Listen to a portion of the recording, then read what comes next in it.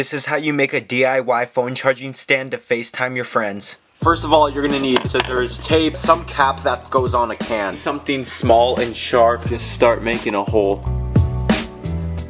And then after you make the hole and you get it through, just push it through and then take it out. And then boom, you made a small little hole. Now you're gonna get like something that's a little bigger than the hole, and then it'll make the hole bigger like that, see? And screwdrivers are really good for this.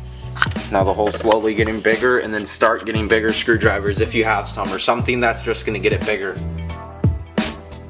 Okay, this one is huge. That's what she said. Don't make the hole like right there, because then the bottom is gonna get messed up, so maybe make it a little higher. And I found an easier method actually right now is if you grab a pliers and go like this and start twisting, it'll make the hole actually bigger. Grab some cardboard and make it longer than your phone too.